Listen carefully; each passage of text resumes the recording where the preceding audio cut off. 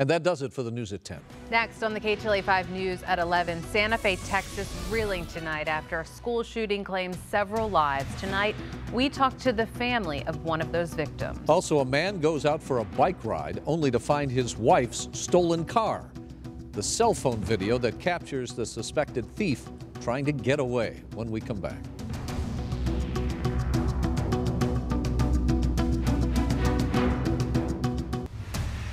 Now at 11, royal love is in the air tonight. The fashion, the vows, the special moments, all captured between the new Duke and Duchess of Sussex. Plus, a man spots a woman driving his wife's stolen car. The cell phone video that captures the suspect in a panic. And another senseless tragedy at a high school, this one in Santa Fe, Texas. Tonight, we remember the victims of that shooting. Now on the news at 11.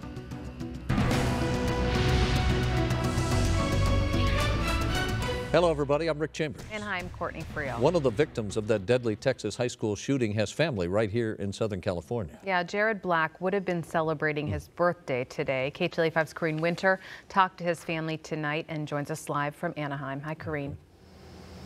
Hi there, Courtney. They've been so emotional all night long. An artist, a lovable big brother, a kind soul.